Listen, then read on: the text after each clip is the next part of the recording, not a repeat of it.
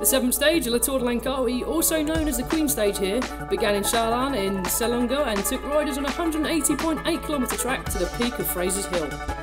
A frantic sprint to the finish ensured with 500 metres to go, and in the end it was a spectacular effort from the 25-year-old Regigi to clinch the revered Queen Stage here in the Tour de Langkawi. Team Sky's Hanau took a close second and Astana's Ignali had to settle for third. Amazing for the crowd, for the audience, for the riders, and now I'm joined on day 8 in the heart of Kuala Lumpur with ex-pro rider Robbie McEwen. Robbie, what do you think of the race so far? Mark, that was absolutely a fantastic time trial from you.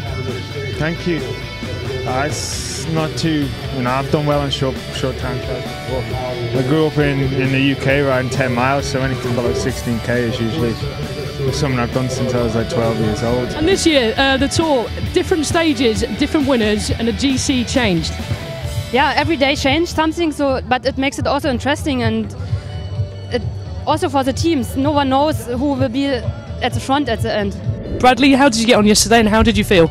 Yeah, I was pretty pleased. I think sort of first time trial of the year for everyone, and I thought I'd probably run second when Fabian came and pipped me, but then Terpstra just blew everyone away, so he's shown he's the man in form at the moment. Congratulations, that's your second win now here in Qatar. How does that feel? Yeah, satisfying, of course. Came here to defend the title. Tom, yesterday went very well for the team. You're still in the points jersey, and Nicky Terpstra did an amazing race. How do you think it all went? Yeah, he did really an amazing race. In the morning we went for a ride, and it was I think even more windy than it was at the time trial, and he took the decision to ride with a 55 gear on in the front, so it was pretty ball. Absolutely amazing. What happened there?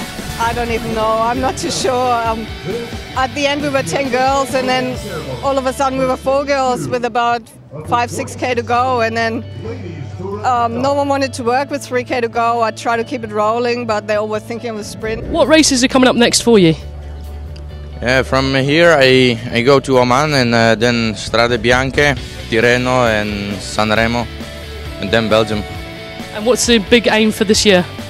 It's Flanders and Roubaix, I think. A bit on a serious note, how is it? Obviously coming from Scotland, is this completely different? Does it make it a lot harder for you, or do you relish the thought of riding in the wind and against the elements? I like riding in the wind. Like, I like going to Holland and racing Dutch races.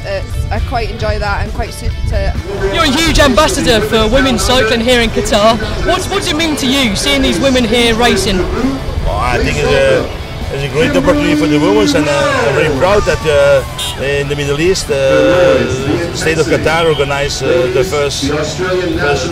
now the 6th ladies tour, and I think it's very important for women's cycling. Moreno, it's your first time here in Qatar. Has the racing lived up to its expectations? Yeah, it did. I heard all the stories like crazy winds, crashes, full gas all day, and yesterday it all came true.